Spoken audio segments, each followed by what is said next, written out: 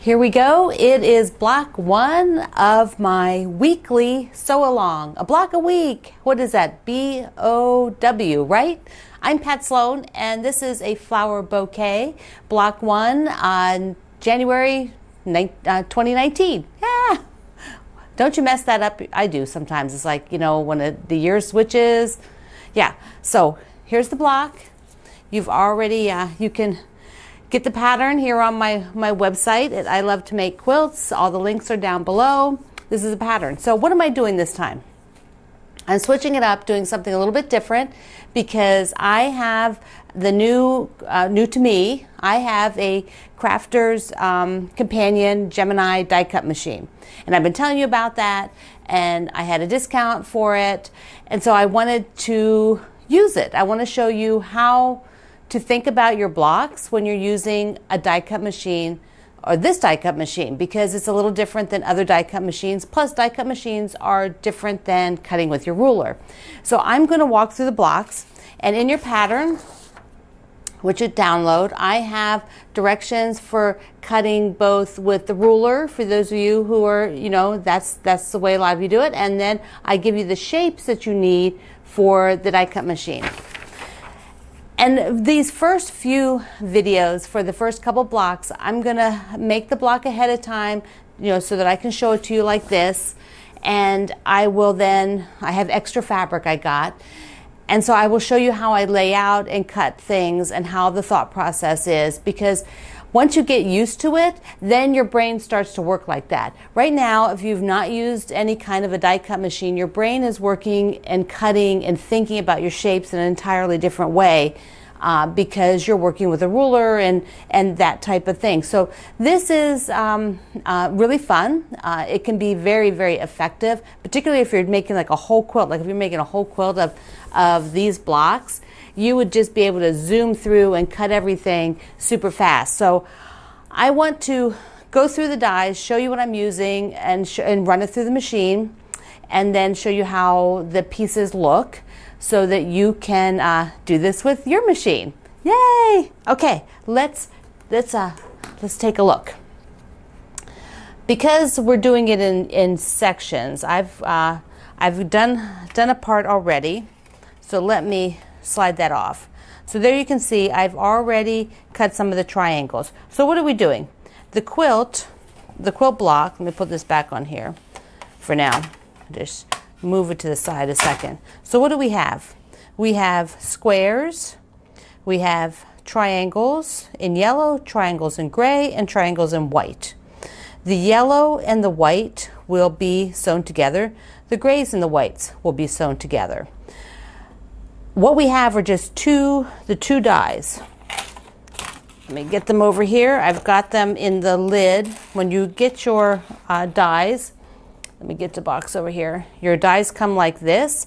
They're very unique. They're just incredible. They are so nifty and take up so little space for storing that it's fabulous. If you didn't see the prior videos, I want you to, let me get my close in. The die itself has two sides.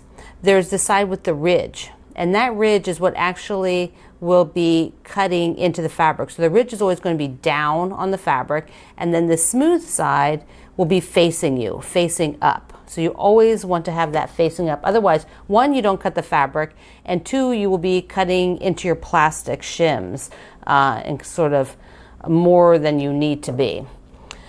Alrighty, so I keep them in the tray here. We need a 3.5 inch triangle. That is what's going to make these units. Let me get them. These units when we're sewing them, and then we need the square, which is a 3.5 inch square, and that's in the pattern. All right. So how do we think about this? I'm going to move the block now. Okay. So when you first start a project, and if you have a bigger piece of fabric, well, it's just too much fabric to shove through here and pile on here to get it into the machine. Let me back this up. So instead of trying to get like a fat quarter and pile it and shove it and maybe cut things you don't want to cut, to start with, I will subcut some units. And if this is the first time you've used a machine, be a little generous. Don't try to be so frugal, because you will not get the whole dye onto the fabric and then it's wasted.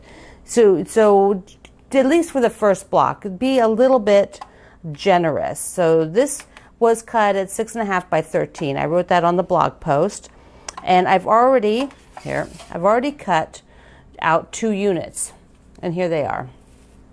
So what I want to show you is that I'm layering. I'm going to show you here, then I'll point it down here again. I'm layering the gray with the white, and then, right sides together, but this is a solid, so either side works, which is pretty nifty. And then the yellow against the white. So that basically when I take this stack, I can just take these and run them right through the sewing machine. I don't have to pick them up any other, they're ready to sew.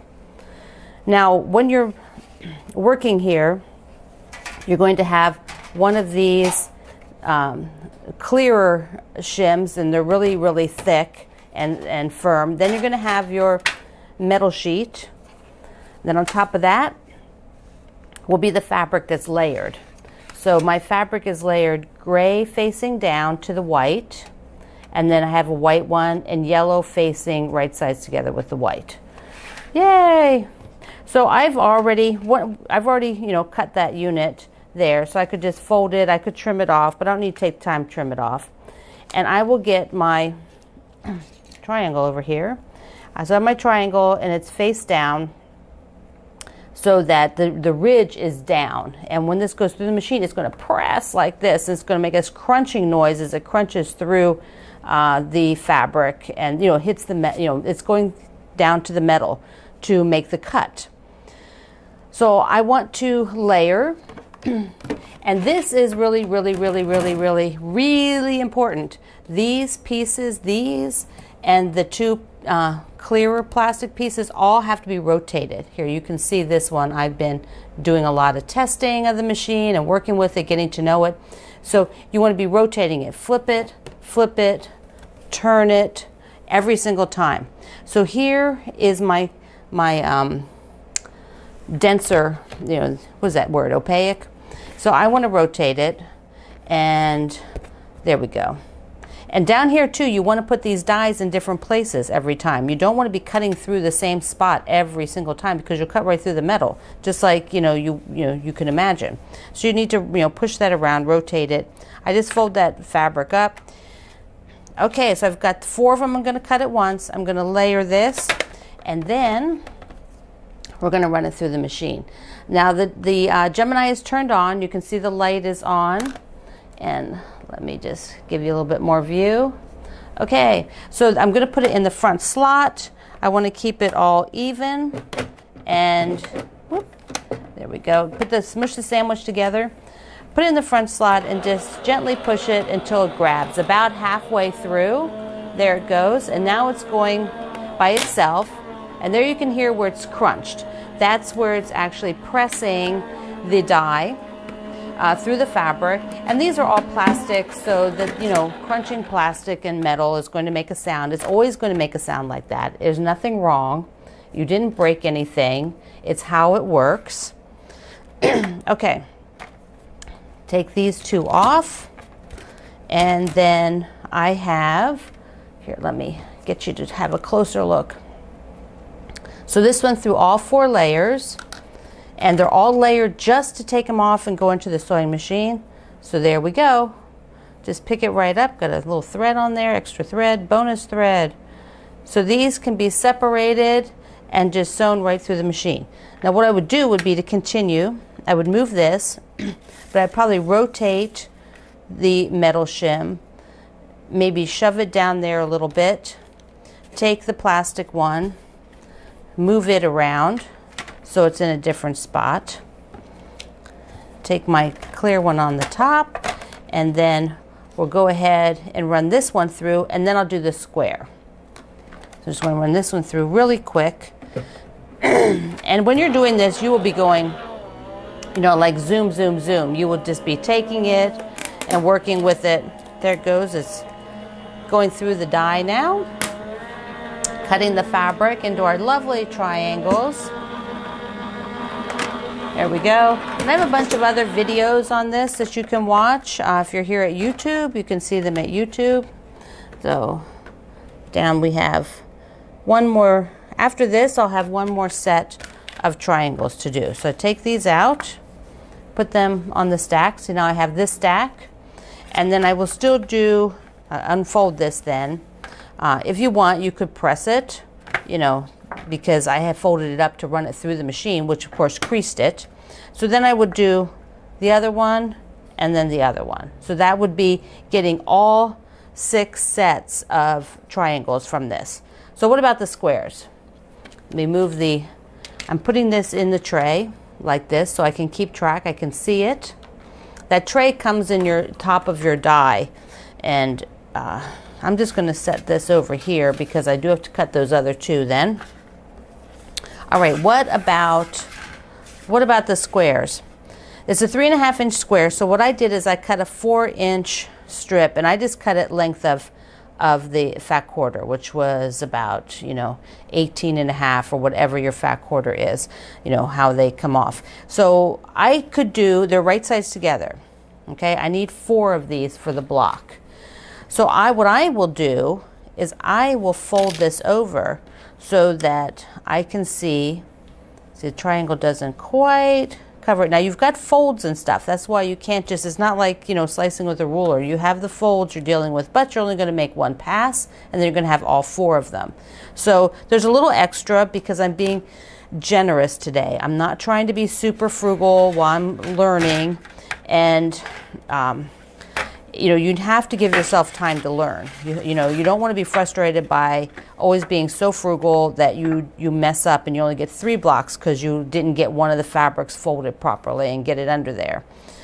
Okay, there we go. Now I will, let's see, just flip this around, right? Remember, that's the key. Every single time, flip these dies and flip all the shims, I mean not the dies, I'm sorry, flip the shims, all these plastic pieces, flip them so that you're always cutting on a different spot and rotating it. Because they are going to warp, and they will warp at a much slower rate. Whoops, I forgot to take the thing out here. Here we go. All right, so that went through. Now this top shim, has a little bit more warp to it, and I put it so that it's curved, and that's why you heard it a little bit more this time. All right, take this piece off, and now I have 4, 1, 2, 3, 4 squares. There's all 4 squares. So at this point, let me back this out and talk to you, because now you're ready to sew the block. You will be able to lay it out on your table, taking each one of these. Let's see, let me get this. So you can take each one of these and just run them right through your machine. I think I talked about this on one of the other videos where, let me do this, come down here again, because I want to show you the properties of how the die cut works. Let's see, because these units are blunt. You know, they do not have, you're not going to have points. Let me move all this. It's getting messy here. So they're blunt cut. You can see it on the die itself too. Whoops, let me do the paper, that'll be working. You can see it on the die itself, that the cut is blunt on the end, which means there's no little dog ears that you chop off with the scissors. That's what I usually do. So you're going to sew along this line, and you're going to really need to have a good 1/4 inch seam allowance. And when you do, check your seam allowances before you get started, and check each block afterwards for a couple blocks to be sure that your seam allowance is good. So the seam allowance, press it, press it open, and then you will have a 3.5 inch half square triangle. So this means you are ready to go. You are ready to make your block. This is the first block, and I am so excited that you came to work with me and sew with me on my weekly sew along, a flower bouquet. I'm Pat Sloan. Find everything at I Love to Make Quilts, and find me at Facebook at Quilt Along with Pat Sloan. And I can't wait to see your blocks.